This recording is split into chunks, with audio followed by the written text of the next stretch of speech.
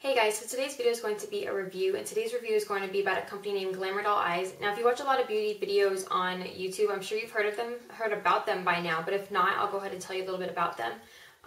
Basically, they're a company that makes these loose eyeshadow pigments such as these. The owner of the company name is V. I think that's short for Vanessa, I think her full name is. But anyway, so she makes these shadows out of her house or from her home. She makes these herself, so it's not like she goes out and purchases these in mass quantity and then puts them in jars and distributes them as if they were her own. No, she actually makes them from her house. And I think she actually has a few ladies that help her out as well, so she's not just handling the load all on her own. So yeah, so basically these are what the shadows look like, and I'm actually going to be reviewing a specific collection from their line, and this collection is called the Big Cities collection. So this is what the label looks like on the collection jars. So it's kind of, because it's called the Big Cities collection, it has like a little cute city type label, so that's really cute.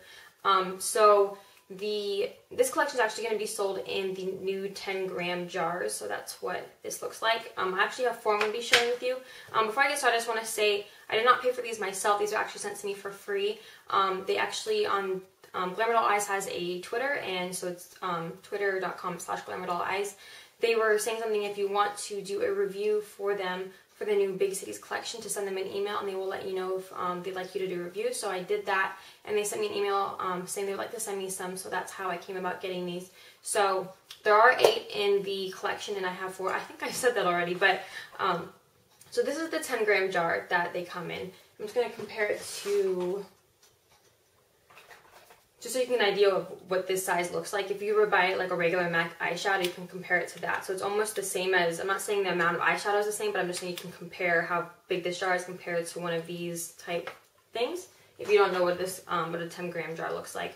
But so I'm just going to go ahead and show you the 4 that I have. The 4 that I have are Seattle, Miami, Philadelphia, and Pittsburgh. I actually did a makeup tutorial, I think about a week ago, using all of these eyeshadows. I used every single one of them. And so if you haven't checked that out yet, if you haven't seen it, I'll go ahead and link that down in the description box if you want to check that out to see how these shadows are in action in an actual makeup look. So I'll link that down below. So these 10-gram jars, they run at $9 each, which is a pretty good price considering how much product you get. And for this individual, I think for a lot of the shadows she sells on her site, you can choose whether or not to purchase, or whether or not to have your shadow come with a sifter or not, because they are loose eyeshadows. You can choose whether or not to have a sifter, but I think for this collection, you don't have an option. It basically just comes with a sifter, which I actually like the sifter because if you were to drop it or something, you're not going to spill as much product as you would if there wasn't a sifter. So this is Miami, and it's basically just a really bright yellow, and it has some red shimmers to it, or some red sparkles. So I'll go ahead and swatch that. So there is Miami, really pretty yellow. The next is Seattle, and it looks like this, and it's basically just a grayish blue color with some little sparkles, and it looks like the sparkles are kind of purples and greens. So grayish blue color with green and purple sparkles in it, so it's really pretty, and I'll go ahead and swatch that. So there is Seattle, very pretty. That's one of my favorites out of the 4 that I have. The next is Pittsburgh, so it looks like this, and it's kind of a gold olive color, so it definitely looks like it could be like a dark olive color with some gold in it and a little bit of black undertones. Very pretty, and I'll go ahead and swatch that. So there's Pittsburgh. That's also one of my favorites. This color is so pretty. I don't really have anything like it, so I was really excited to get this one. And the last out of the 4 that I have is Philadelphia. So that's this color here. This is a really pretty kind of brick red color with some gold in it. Really pretty. If you've seen the tutorial that I did using these colors, I actually use this as a lip color because on the bottom of all the shadows, it will tell you if they are lip safe or not. So they'll say lip safe, and then they'll say if they're vegan or non-vegan, etc. So this red color, Philadelphia, is lip safe, so I went ahead and mixed it with some clear lip gloss and made a lip color out of it, and it looked really pretty. So I'll go ahead and swatch that. So there is Philadelphia. And keep in mind, these are actually, I swatched these without using a primer, so they are really pigmented. So just imagine what this would look like with a primer, especially with a colored primer underneath it. They would look ridiculous in a good way. So these are the 4 that I have. Again, I'll go over them real quick. This is Miami, Seattle, Pittsburgh, and Philadelphia. Really pretty. I love them.